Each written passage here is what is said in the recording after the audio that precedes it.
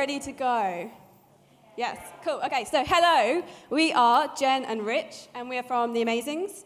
We're here to do a little talk about doing good for non-do-gooders. Okay, so we are the Amazings. So what we do is we turn the life skills of retired and retiring people into activities. So you could learn knitting off Bernadette, or wild food foraging off Terry, retro hairstyling off Michael, anything that a kind of older person could sell as a skill. So our older people get to earn extra money, they get to meet new people, and everyone that comes, which is kind of broadly people like you, get to kind of have that wisdom imparted and learn some sort of new skills. And we are a social business, which is kind of what I'm going to talk about. So we're, in a way, an answer to the way that society is changing, which is that we're getting older. In fact, more people are alive that are over 60 now than have ever been ever in the history of the world.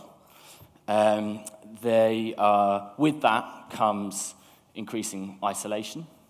And also the way that society is changed a little bit. So we used to grow up around our grandparents and our parents and their friends. Actually, I imagine you probably did grow up around your parents.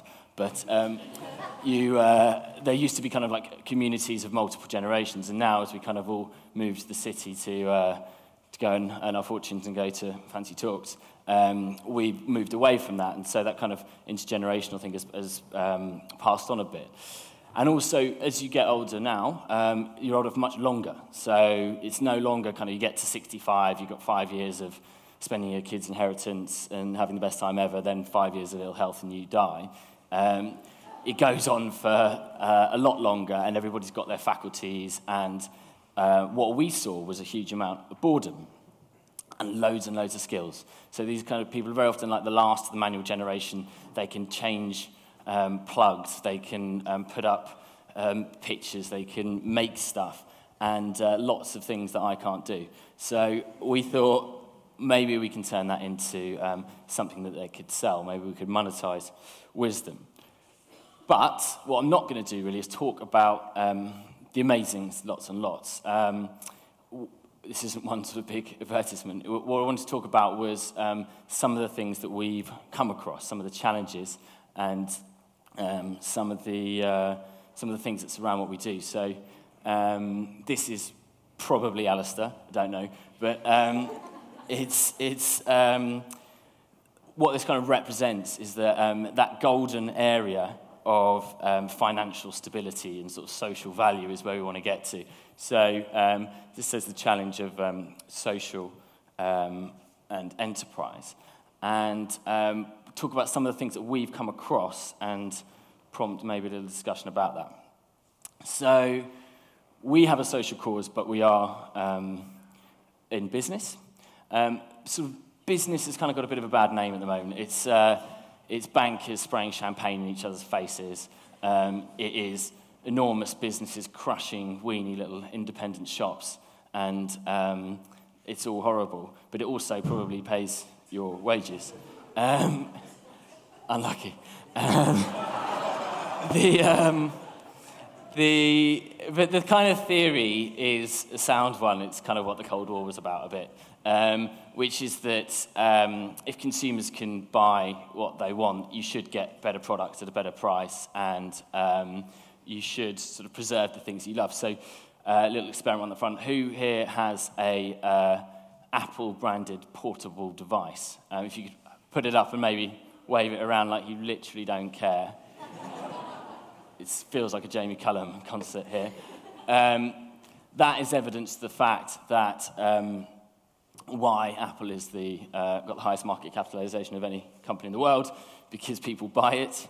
And if you didn't buy it, it would go out of business, as very nearly happened in sort of 2001.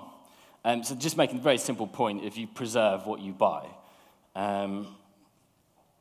So this is a very highly scientific scale, and it's talking about what drives purchases. So there are lots of people, and I'm very glad that they exist, for whom good, or sort of ethics and values, is the fundamental reason why they buy things. They buy things because they are recyclable and recycled and incredibly responsibly resourced. And that is represented here by the mung beans end of the scale. It's not the driver for everybody. And so whilst you might think it's a nice to have that something's incredibly well sourced, you very often tend to buy things because basically they're cool, they are the cheapest, they are the most premium, or they are unique. And so good isn't necessarily that much of a driver.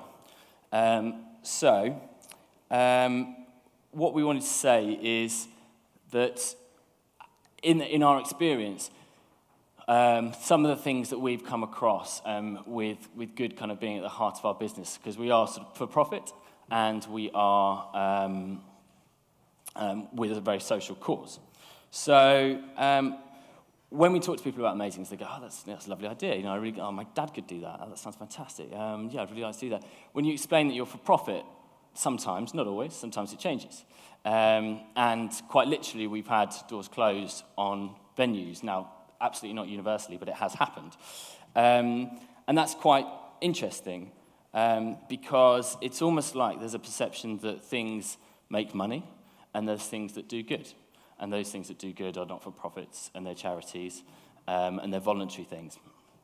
And we think that if, as we're seeing, the way you buy things is what preserve what exists, then businesses are going to have to become better, and that's partly going to come from government regulation, but it's also going to come from consumers. So the way that we buy things has to perhaps go beyond what's coolest, what's cheapest, what looks best.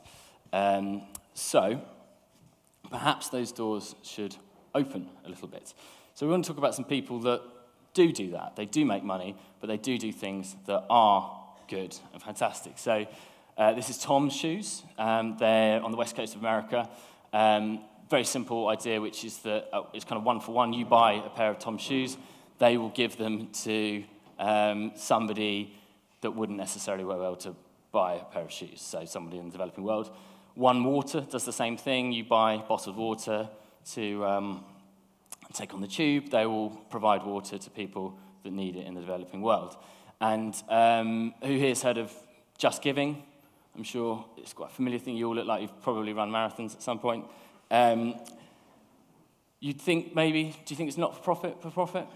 Well, it is for profit, and they have a turnover of £1 million a day. Within a year, that's projected to be £1 billion a week. Is that bad?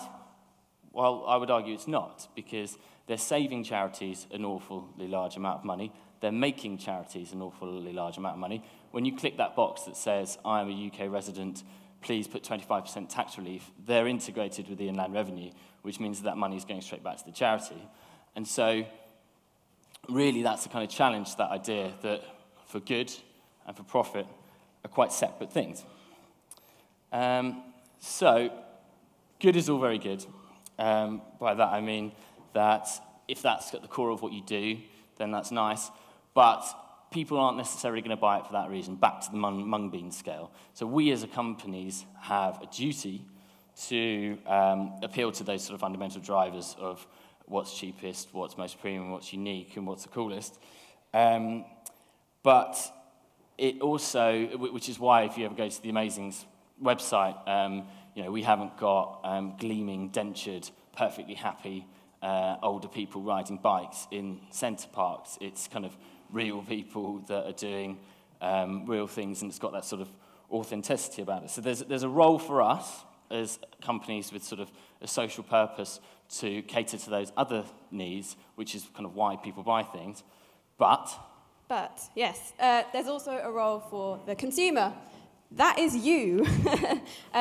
If we want to make the world a little bit better, we have to consume a bit better. And that means thinking about how and what we consume.